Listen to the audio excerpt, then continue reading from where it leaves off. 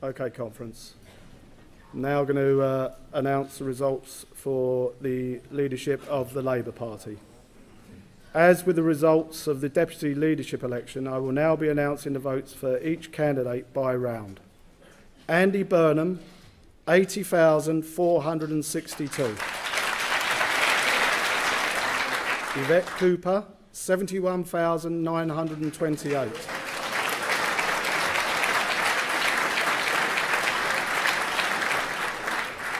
Jeremy Corbyn, 251,000.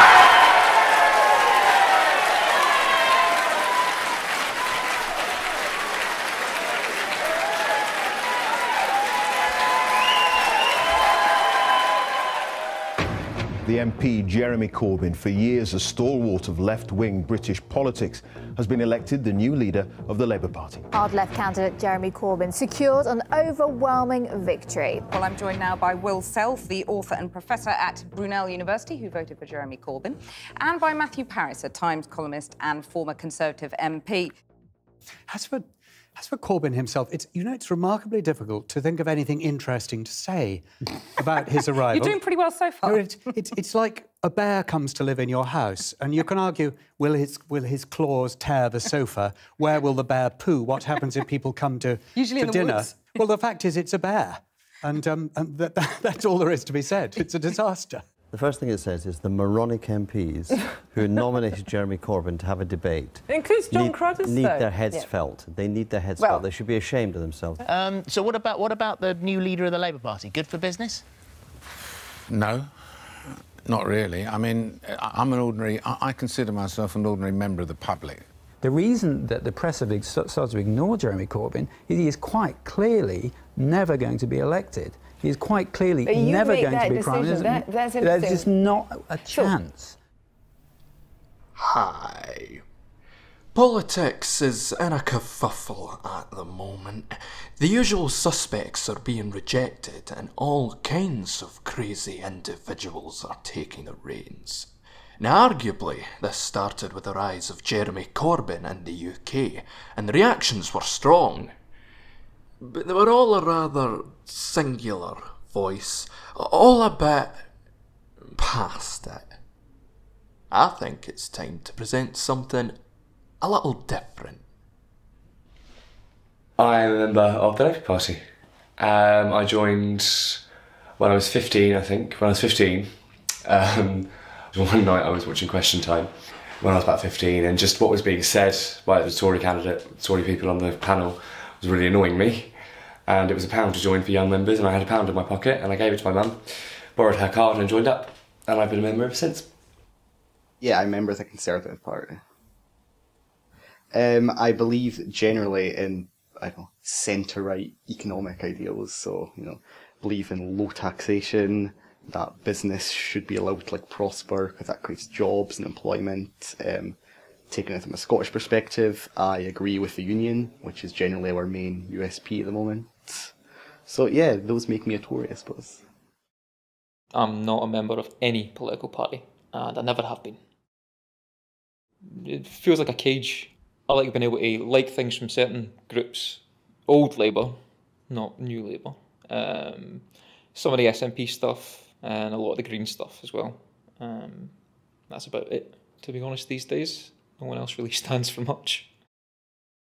These strikes are wrong at a time when negotiations are still going on.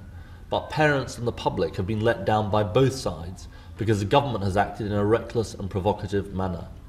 After today's disruption, I urge both sides to put aside the rhetoric, get round the negotiating table and stop it happening again. I listened to your speech in Wrexham and you talked about the Labour Party being a movement. A lot of people in that movement are the people who are on strike today, and they'll be looking at you and thinking, well, you're describing these strikes as wrong. Why aren't you giving us more leadership as a leader of the Labour movement? At a time when negotiations are still going on, I do believe these strikes are wrong. And that's why I say both sides should, after today's disruption, get round the negotiating table, put aside the rhetoric and sort the problem out. Because the public and parents have been let down by both sides. The government's acted in a reckless and provocative manner.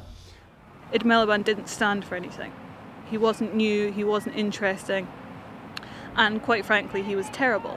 He was a terrible public speaker, he didn't stand for anything, he had no real interesting aspects about him at all. And I think from that perspective, he completely disillusioned a lot of people within the Labour Party. They didn't know what he was or what he stood for. They couldn't see him as a Prime Minister. And I think from that perspective, it's fully understandable why someone like Jeremy Corbyn came up after him. But here it is, 10 o'clock, and we are saying the Conservatives are the largest party.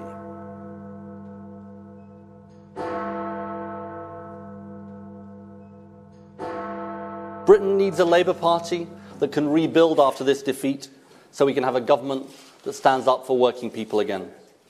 And now it's time for someone else to take forward the leadership of this party. So I'm tendering my resignation, taking effect after this afternoon's commemoration of VE Day at the Cenotaph. Labour is taking a long, hard look at itself after its defeat.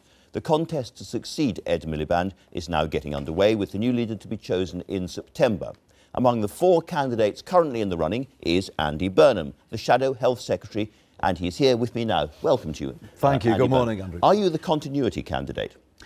No, I'm the change candidate, because we've got to reach out to those voters who had doubts about us on immigration and on economic competence. Fiscal credibility is at the heart of all we do, because people need to trust us with our money to win, but also because there's nothing progressive about spending more on debt interest payments than spending on the future of educating our children. So we do have to win back people who voted Tory and win back people who voted UKIP, but I don't think that necessarily means just swallowing the Tory manifesto. We had quite a centrist bunch standing for the leadership, and it was a bit of a wet bunch.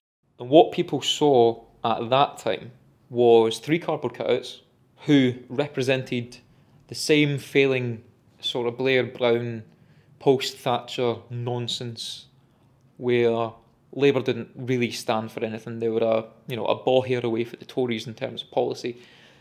The same systems again, the same propagation of just neoliberalist bullshit, which has decimated so many communities. And then you had Jeremy Corbyn. And Jeremy Corbyn started talking about old school Labour values. Yvette, I'm very pleased that you accept that the politics of austerity is one of the problems we face. We went into the last election promising cuts. We went into the 2010 election promising cuts. Are we going to go into a 2020 election because Osborne will not have balanced the books by that stage, saying, well, an incoming Labour government, the first thing we've got to do is make more cuts in order to make ourselves credible? I say invest to grow. Yes, you can't cut your way to prosperity. You grow your way to prosperity. He's getting support. He's got a lot of support. I can see why, because he's more focusing, quite ironically for politics, which is a bit odd, with youth. So youth are very much backing Corbyn as like some saviour, I suppose, a voice for them in politics. Personally, I think he is hugely overrated. Some of his policies are different, yes, but I think if you know the history of the Labour Party, he's very much that sort of late 70s classic Labour. He's that classic left-wing Labour Party who made it difficult for Neil Kinnock. They were the sort of people who Callaghan really was. They came from that sort of era. Historically, he's not new. From the modern day, he seems very new, and he seems like a new idea, and he seems like something else. I think his older ideology is what politics needs right now. With the increase of scope with relevant issues such as Brexit, you need to re-engage the young. So, yes, it's a little bit ironic, but it shouldn't be shunned, because there's been a huge campaign for the past 20 years to get young people involved in politics. We've had votes about whether 16 should be the voting age. So with Corbyn bringing in the young, I think that's exactly what politics needs at the moment. As the media and maybe many of us simply didn't understand the views of many young people within our society. They had been written off as a non-political generation who was simply not interested, hence the relatively low turnout and low level of registration of young people in the last general election. They weren't. They're a very political generation that were turned off by the way in which politics was being conducted and not attracted or not interested in it. We have to and must change that. If you are a young person who's never really followed politics before or has never even voted, hearing that is a real breath of fresh air. I don't think I'd ever heard of Jeremy Corbyn until he actually ran to be the leader of the Labour Party.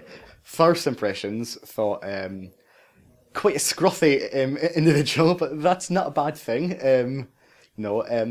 I think people like the whole non-politician type acts. I mean, he's been in Parliament for 3 decades or something. So he's certainly been around a while. He has a great difficulty in conveying his opinions well. I'd been a member of the Labour Party in 2010 and left again, it just wasn't for me. And since then I realised not only how much of a passionate unionist I was, but that the Tories really did speak to me. The idea of aspiration and working hard for where you want to get to, and the idea that work pays more than the welfare state does. And I think things like that, the idea of really, I know it sounds cheesy, but the whole living within your means idea, and a country that works for everyone was really something that David Cameron's idea of what it was to be a one-nation Tory and a modern Tory was something that really did speak to me as an individual. There's this idea that the Tories are really centrist, and really at the moment they're very central, they're very kind of, for everyone, one nation, big society. Well, actually they're, sort of the most right-wing government we've had since Thatcher. Corbyn. Will the Prime Minister accept that 10 years ago, in 1979, there were 2,750 households in temporary accommodation in London? The current figure is over 25,000, and a further 2,000 people are sleeping on the streets. And that when her government asked the local authorities what resources they required to deal with the homeless problem in London, they asked for at least £480 million. They were given less than 1/6 of what they wanted. Does she not agree that people sleeping on the streets of our capital city, being charged exorbitant rents, and children being brought up in bed and breakfast hotels is a disgrace to a civilised country? A lot of their policies are aimed at people that are currently in jobs, have their own homes, have mortgages and various other issues to deal with. The student loan is completely disintegrating any chance of the youth going, oh yes, must vote Tory. It's completely getting rid of them because you're making university even more expensive. You're basically taking university back to the 60s and 50s where it was middle class or no class at all. So if you're middle class, you can go in, you're guaranteed a position, you're guaranteed to have a chance at the profession you want to go into. Currently, they're removing any chance of that. The student loan is a big hit. However, there is very little interaction as a whole in many constituencies. If you have a problem, those especially of not voting age, you're not really going to get any contact. Parents, if they have a problem, can go straight to their MP. They can get things done. However, at a younger age, you might not even have the access to your MP. And without access, you're certainly not going to get any youth involved. You see that really the Tories are sort of smoke and mirrors. And I think that what is quite refreshing to see with Jeremy is that he's actually a politician that's incredibly honest. And I think that was kind of shown during the EU referendum when someone said, out of 10, how much do you want to stay in Europe? And he said 7. And a lot of people saw that as something that was really negative and really bad. He should have said 10. But what he was doing there was realising that there are issues and were issues with the European Union, but we could only be in it to solve those issues. Well, at 20 minutes to 5, we can now say the decision taken in 1975 by this country to join the common market has been reversed by this referendum to leave the EU. We should be proud of the fact that in these islands we trust the people with these big decisions. Let June the 23rd go down in our history as our Independence Day. I think the country requires fresh leadership to take it in this direction. I love this country. Thank you. Thank you very much. Thank you to Mike Pence. Thank you, everybody. In terms of Donald Trump and the election, and then in terms of Brexit as well, I think the two things have to be linked. It's more complex than just saying everybody's racist, everybody's misogynist, everybody hates immigrants. There is that. I don't think we should dance around that at all, because that plays a significant portion of that vote was fueled by that. But not all Trump supporters are racist, or not all people who voted Brexit are racist. A lot of people come from communities that have just been completely and utterly gutted, and the governments, political parties, not just one, you can't just blame it on Labour or the Tories, the entire system no longer represents them. What is there for them to look forward to in life? Job prospects are low on the ground. There's no more industry, large scale sense of the thing. And so a lot of people who, maybe they were in stable jobs, they had a house, people buy the house, and all of that is sort of been torn away. The rug's been ripped underneath from these people, and that anger is a legitimate anger. And I think that the left in particular, Liberals, have not yet taken that seriously. I think one of the things that we absolutely need is more diversity within politics. So I think there's a lot of push for more women in politics, but I think that needs to go further. I think you need more disabled people, you need more openly gay people who are fighting for gay rights. You need more ethnic minorities in Parliament. I think you need more working class people, you need more middle class people, you need people who are just willing to say things, sort of people who represent everyone. I think a lot of people want this idea of straight talking honest politics, as Corbyn and John McDonnell call it. The idea that people say what they believe, they say what they want, and I think that's what we're missing, is a belief that people passionately believe what they believe. There's no denying that Corbyn passionately believes what he believes, and I think from a young person's perspective, young people are incredibly passionate. They are incredibly passionate about what they believe in, they stand up for it, and I think they look for those people who say, look, this is what I believe, if I say it, I mean it. You should go into politics because you as a person fundamentally believe something. If you believe something, vote for it, stand by it, believe in what you say. Open up politics. I think politics needs to be opened up a bit more. It needs more access. The answer isn't always, well, build another party. It's actually get more people involved, get more people to join, and allow, especially the youth, to maybe inject something new. Politics lacks creativity, and creativity can only be gained from youth. What do you think?